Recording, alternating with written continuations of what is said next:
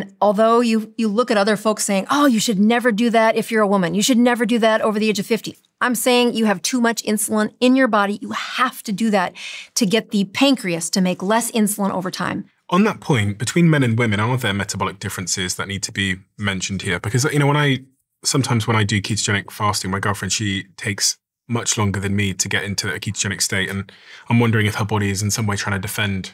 I'm not either, but they drop these people off in the middle of nowhere and they starve them to death. And you watch the fat come off of them. And the men, the fat just melts off of them. And the women, they do what your girlfriend does. It just holds on to them. That we are designed to have that fat on them.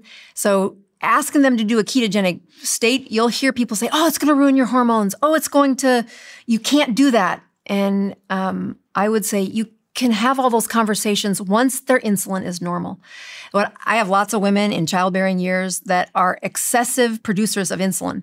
And their vitamin D is low, their estrogen is low, they have hair loss on the top of their head, they have skin tags throughout their body, or maybe the first sign was they had PCOS.